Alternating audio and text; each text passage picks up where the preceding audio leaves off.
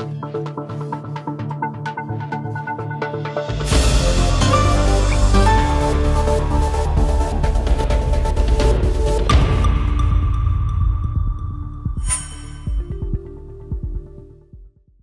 Armed Unmanned Surface Vehicle, or AUSV, developed by Turkish companies Meteksan and RS Shipyard, successfully completed missile firing tests during the Turkish Navy's Deniz Kurdu 2021 naval exercise. Two Sirit laser-guided missiles fired from ULAQ AUSV, and both of them successfully hit the targets.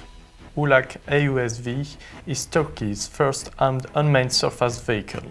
It can be operated via mobile vehicles on land and from headquarters command center or from floating platforms such as aircraft carrier and frigates in the execution of missions such as reconnaissance, surveillance and intelligence, surface warfare or asymmetric warfare. ULAQ AUSV is equipped with 4 Sirit and 2 L-UMTAS missile systems provided by Turkish missile systems manufacturer Roketsan.